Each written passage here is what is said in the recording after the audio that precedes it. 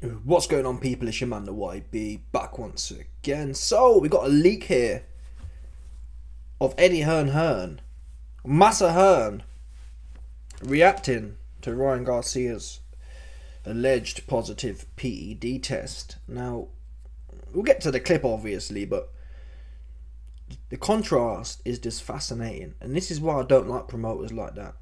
Yeah, just be based, just be consistent. Don't just listen. I understand that you work with Conor Benn, so you kind of suck him off. But come on now, where's the integrity of the individual? Yeah, we can work together.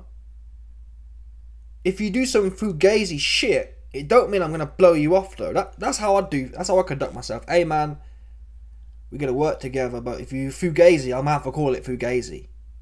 We ain't gonna be doing none of this Diddy shit. That's what we're not gonna be doing. Yeah, just hold the line. Hold the line 100%. And if you step off the line, I'm gonna have to call it that. You understand that? Can't be our way. Again, let's get to the video. 100%. Once Ryan, and we must give Ryan the opportunity to prove his innocence, as all fighters should get that opportunity. Right now, he's been caught with performance-enhancing drugs in his system. Devin Haney will be looking, of course, to make this fight a no contest. In his mind right now, he's an undefeated fighter. He fought a fighter that, you know, has been proven, had performance-enhancing drugs in his system.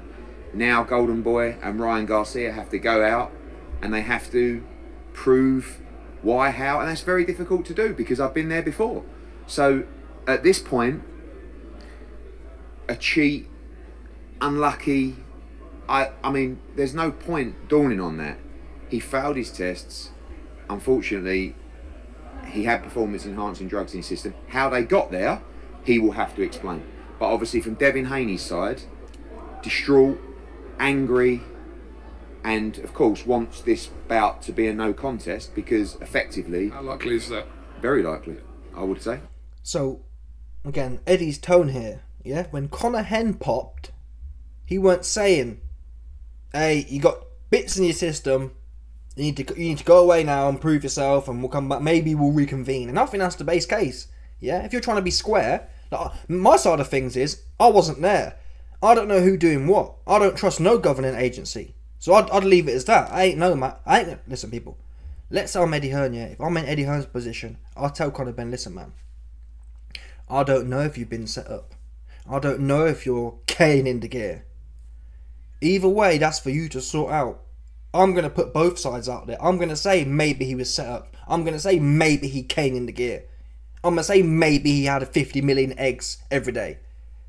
Just leave it as that. The problem with Eddie Hearn is, when it's Conor Benn, someone he knows, oh, we must have the Eubank fight carry on. We must have it carry on.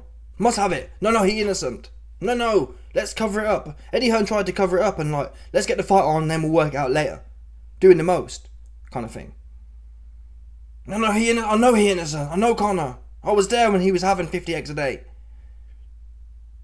But now it's not his fighter. It's, you're innocent. You're guilty until you're proven innocent. We need to go away and you're guilty and it needs to be no contest and Devin Haney is an undefeated fighter. People, stop it. Eddie, stop. Yeah? Undefeated of what? He been on the floor. 7 times. He been grabbing dude ankles. What?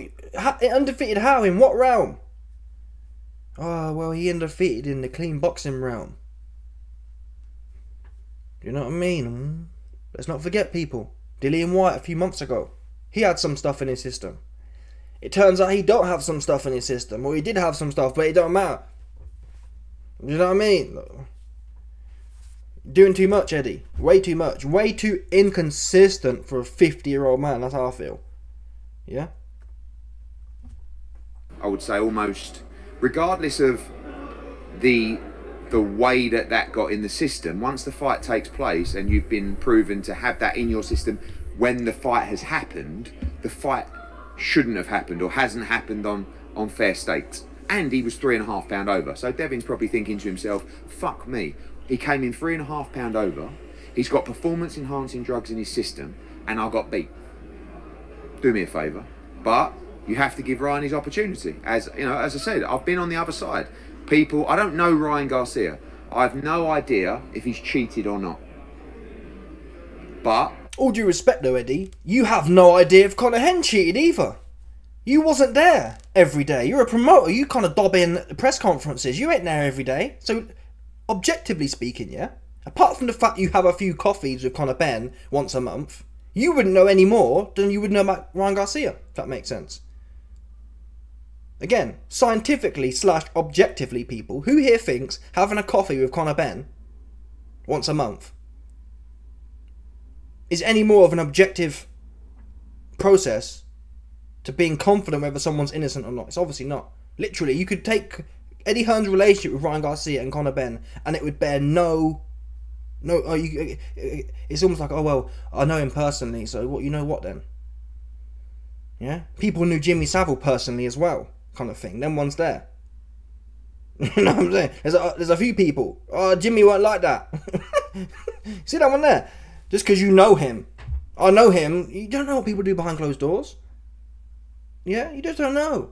Especially not when they tell you afterwards. I mean, I ain't gonna lie, man. If Conor Benn was my charge, yeah, and they come out with, oh, he was eating 50 eggs, I'll be like, ooh, that's sketchy. Because I know you wasn't eating 50 eggs a day. Because we went to the coffee shop and you didn't have no eggs. To eat 50 eggs a day, you'd have to have been eating them all day. One of them. Anyway. as I said, in this situation, I've said it before, guilty until proven innocent. And he's going to have to go through his hearings. I don't know if he's going to have... So now Eddie's on the guilty to proven innocent train. Before it was, well, we're going to fight in America because he's innocent. What happened? Eddie, wait a minute. If he's guilty until proven innocent, Conor Benn ain't been proven nothing. So why are you still in... again, people, I'm not knocking Eddie. I'm not knocking Conor. I don't give a... That's the truth. I give up caring. Yeah? I wanted to see Chris Eubank and Conor Benn. Eubank wanted to see that fight. Eubank's doctors cleared it and said there's no... the levels of which are irrelevant. It will make no difference to performance. And that's how I feel the borderline should be these days. The line should be, is it going to impact an athletic performance or not? Yeah, if it's not, if the opposing team can come in and look at the evidence and say it ain't going to make no scrap of difference, what's the harm in the foul? Yeah? Finding something somewhere, as we know by contamination or whatever, it don't necessarily mean you've been caning it like that. It doesn't work like that. Not to mention ingesting things. Like if you look into steroids, yeah, ingesting things, no one does that.